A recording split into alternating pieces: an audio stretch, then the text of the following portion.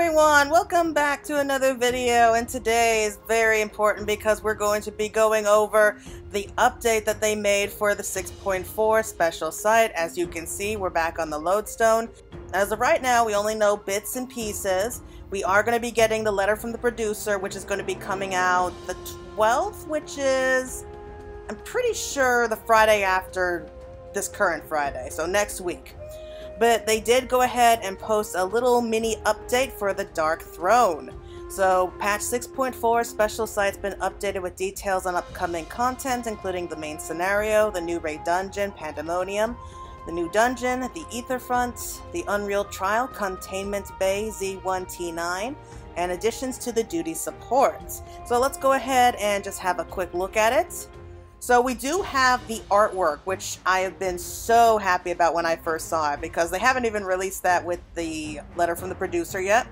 But we have Golbez on the throne. We see him holding a large sword, and what is terrifyingly clear that he has Azhdaya kind of wrapped around the throne. If you're a Final Fantasy IV fan like I am, then you already know that he does have the powers of a shadow dragon.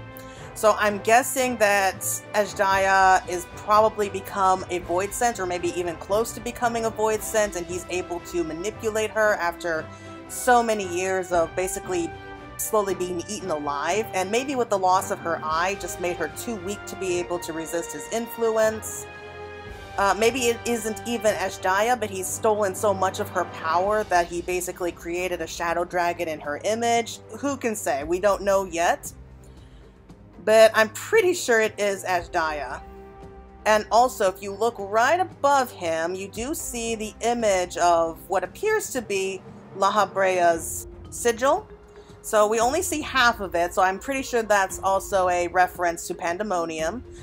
But yes, so we do know that it's called the Dark Throne, and it looks so badass, just the artwork alone. So we don't have the release date yet. We do know it's coming in late May, so I would say it's either coming out the 23rd or the 30th. I'm guessing it's going to be coming out the 30th, that's just me. But I can't wait to see what's going to happen there. So let's go ahead and see what else they have. In shadow looms the Usurper's Seat. Already that sounds really good. So we do have some info like the main scenario quest, which is always a big thing for me at least. With a gambit that would cost them their very lives, the archfiends Kaznazo and Rubicante succeeded in destroying the Void Gate hidden within the depths of Alcidal's legacy, thus barring them the path to the 13th. Yet where there is a will, there is a way, and so the Warrior of Light and allies continue to search for new means to reach the Void.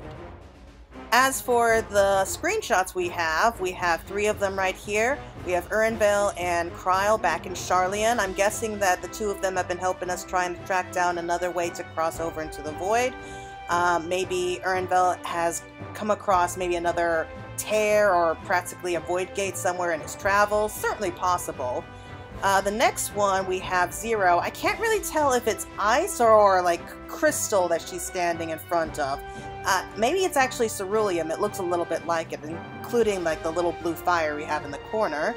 But she seems ready to go on a little venture back into the Void.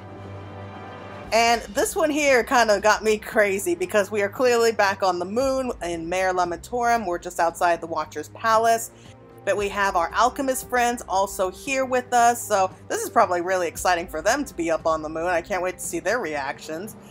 But I'm guessing that we're going to be getting some advice from the Watcher, because the problem is, even if we get back to the Void, we're going to be still stuck on the planet, or what's left of it, and we have to travel all the way up to the moon of the 13th. So I'm guessing that this is probably the best case scenario of how to actually do that. I was actually really looking forward to how they were going to be getting to the moon, because I really don't see them being able to haul the Ragnarok all the way through to the 13th.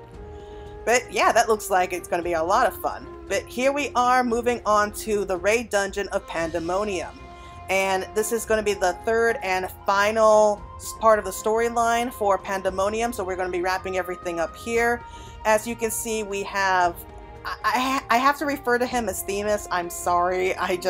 He's not really Littlebis to me yet. I just see him as our friend Themis. But he really doesn't look too happy. He just looks really, really sad. But I can't tell if this is going to be the theme as from like the Ethereal Sea, or maybe we go back to the past, which is probably what happened, but I don't know. I'm really excited to see how this story ends, but I'm terrified at the same time. The serene expanse of the Ethereal Sea is marred by the sudden appearance of Pandæmonium, which has crossed eons to threaten the source of life itself. Its walls loom unmanned, but you know well what horrors once lie behind them, and in the silence can hear a stirring. So, yeah, I think it's pretty clear that whatever is going to happen now is going to be possibly blowing our minds. At least I hope it will be. I'm just going to be so sad that we're going to have to say goodbye to Themis, because we know that we are going to have to say goodbye to him, but I'm not ready to say goodbye. Okay, so the new dungeon is the Aetherfont. So we actually have 2 pictures. This here is going to be one of the boss battles. I'm guessing it's going to be the second one. I highly doubt it's going to be the final one. Anyway, as you can see, it's gorgeous here. So we're inside of a cave. We have like this really twisted polar bear that's like has crystal growing on him. I guess he's been exposed to large amounts of ether for a prolonged period of time. But you see Charlian architecture all around him. We even have plants growing in the background. So that's going to be a fun fight. I'm really predicting it's going to be a fun fight. But this picture here looks to me like the very entrance. So as you can see, we do definitely still have some Charlian architecture in the background, as well as this glowing light like a pillar of ether. I just love the polar bears. I can't help it. I just love the polar bears. They're just chilling out on the glaciers, not really bothering anyone. I'm going to feel kind of bad if we have to fight them all, though, because they look so cute. But yeah, I was actually predicting that something like this was going to happen on exactly where the Aetherfont actually was. It was going to be the Isle of, I guess, Ham is how you pronounce it. Anyway, I was predicting it was going to be that for a while, and I'm really glad to see that I was right. So north of the Charlian mainland lies the verdant Isle of Ham, a land long protected by the Forum as an academic asset due to its abundant wells of ether. Yet with plenty often comes peril, and what awaits will not so readily relinquish its claim to the island's lifeblood. So I'm guessing we're going to be needing a lot of ether to be able to get back to the 13th, and so we're coming here so that we can borrow some. I don't know. I really don't know how this is going to work out. But if you remember, Charlian used to have like 2 smaller islands hanging off it. One, of course, was the Isle of Val, which is now in the Sea of Glass on the other side of the world. And this is the second island, which I've been wondering if we were going to be able to visit at any point. So glad to see that we are going to be expanding our reach of the world. We have the new Unreal Trial, which is something I think we were all kind of expecting with Containment Bay Z1T9 Unreal. So this is Zervan. It's been a long time since I once fought with him, but it was fun being able to do him way back then, so it's probably going to be fun to do him now. The foe commander bids you regale him with another tale, and from the ashes of memory does Zervan, the demon, rise again. Steeling yourself for a fiery battle, you cast your mind to the cacophonous clash of good and evil, the war eternal. I see what they did there.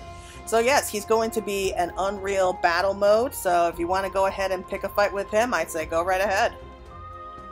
And not much else right now. We do have a look at the new systems with the additional duty supports, which is going to be able to expand to a point that you can take trust members into battles with Stormblood dungeons. So we have 5 dungeons from Stormblood. In Crimson Sunsets do Hero Rise, and the Warrior of Light must join with Lise, Hien, Gosetsu, and their Scion allies to bring peace to Alamigo and Doma once more.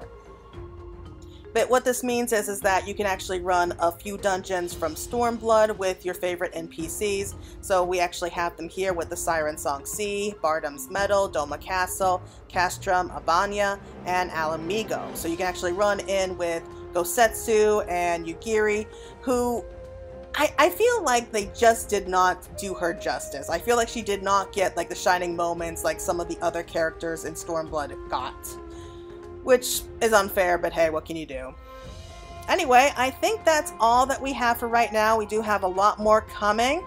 So this is going to be another big patch, which is not very surprising. But it's going to be coming out in just a few weeks' time, so before the end of the month we will be playing 6.4. I will continue to post updates of what they're posting here on the special site, and I hope you're all looking forward to it. But until next time, everyone, please take care.